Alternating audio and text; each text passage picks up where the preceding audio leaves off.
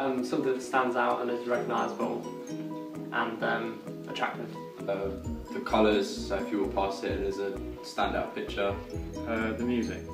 I'd say probably the colour, the CD and what's on it. To a CD, in terms of cover art and so on, I guess a strong image, something that I can look at and come back to, something that links in with the sort of style and the genre of the music and the band. I'm a bit of an old-fashioned one because I like my big gatefold sleeves from the olden days, but they don't do those anymore. Probably some lyrics, some interesting background on where the songs were produced and you know, influences and stuff, so things like that I think really. Can't stop our Red Hot Chili Peppers because it's different. There's a leather mic in it, and there's disjunctive in it as well. Rory Workout by Lethal Bizzle, because it's the fast cars, stuff like that. That's a tricky one. Possibly Give Me All Your Loving by ZZ Top. Why is that?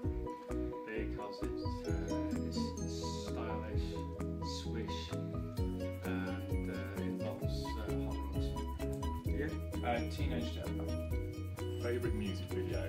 That's a tough one. I think I'd probably go for maybe Blur Coffee and TV because I like the humour and the little story and the animations and things in there, and I like the song as well. Something different that's not the norm. If there's something that's always going to stick in your mind, like, I don't know, some big explosion or... The car. The story that's in the video. Although the song doesn't really have a story, it's just made to go with it. Something that kind of tells a story that you can kind of relate to. I think it's got to do something that just makes it stand out from the rest. So it's got to do something interesting with conventions. It's got to have a bit of a humorous element for it, and maybe just being original in some ways and not doing things that have been tried and tested before.